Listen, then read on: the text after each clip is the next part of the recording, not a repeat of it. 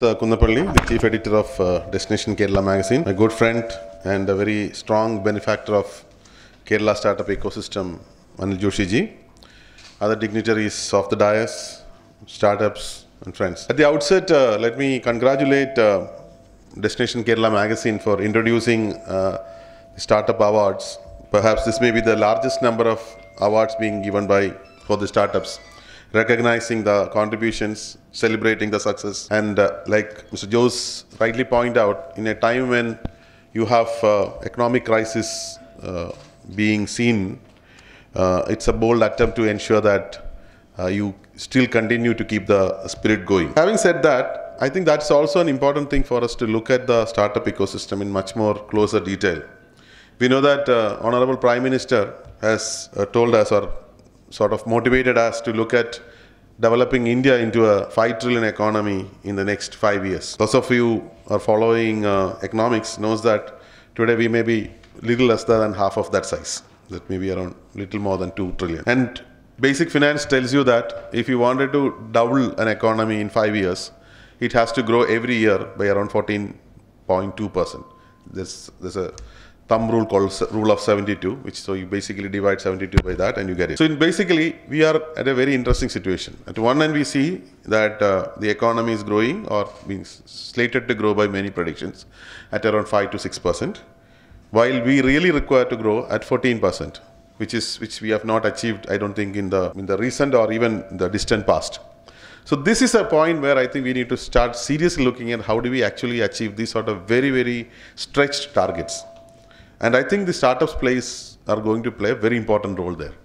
We know that today India is considered to be a hotbed of startups, maybe third or fourth largest as far as numbers are concerned. We have close to around 120,000 crores of investment which has come in startup space, which is almost as much as what has come in the much, much larger SME space in the last year. Which also shows that there is and more than that, most of these startups are expected to work in areas which can actually trigger the other economic factors. The existing companies can grow faster when they introduce and take these products. They can actually lead to the growth of the sectors which are ailing, like agriculture and some part of industry, education, many other things. So I think this is a point where we need to start looking at whether our startup ecosystem, whether it's Kerala or India, is actually addressing or not. We require more and more innovative products. When you have big challenges in front of us, it cannot be thought in a normal manner. It has to be thought completely out of box. We need to start looking at solutions which quickly scale up fast and grow into a much, much bigger manner.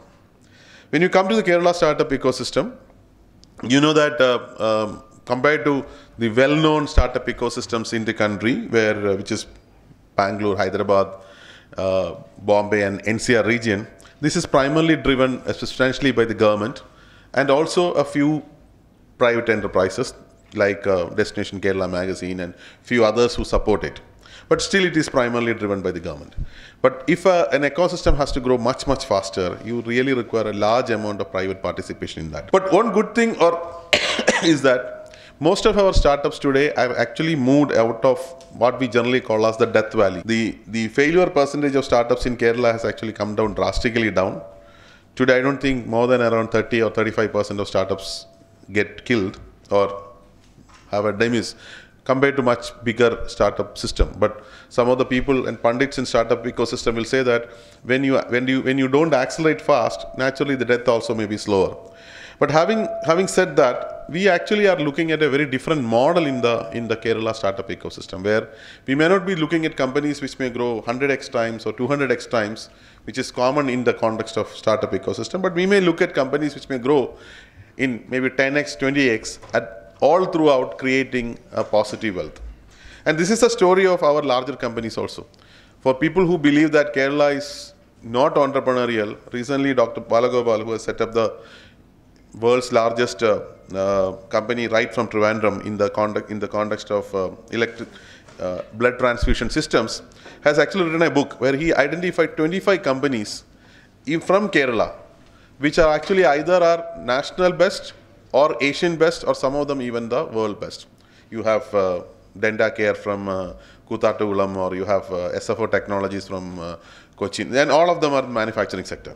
Now, if you look at all these companies, whether it is V-Guard or SFO Technologies, or whether it is Dentacare, all of them are actually successful companies. They all are making profit, and they all actually made a mark of themselves.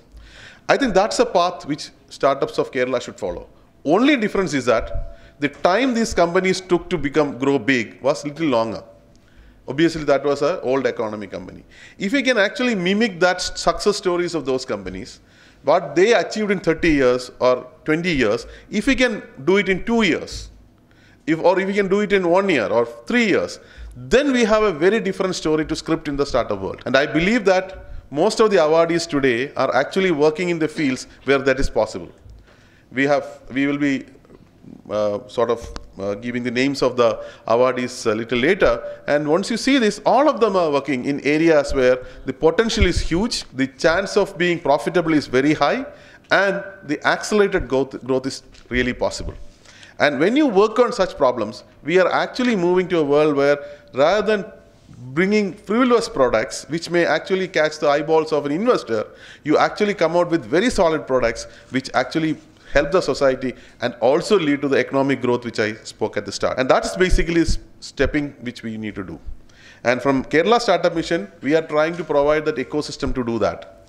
We try to create the spirit of innovation in the schools, in the colleges. We try to create incubators which provide you the support for that.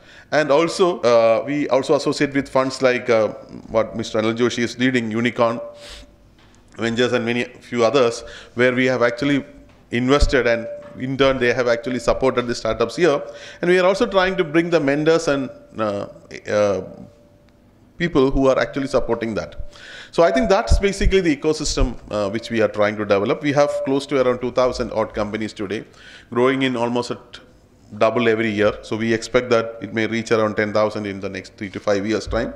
Across the state, not concentrated only in Trivandrum or Cochin or Kozhikode or Kannur, but across the state this is growing. We have close to around $550 million investment has happened, leave the acquisitions and others, which has happened in the last year. And I believe that these numbers will grow faster.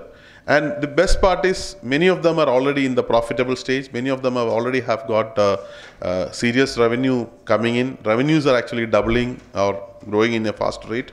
That's a positive side of it.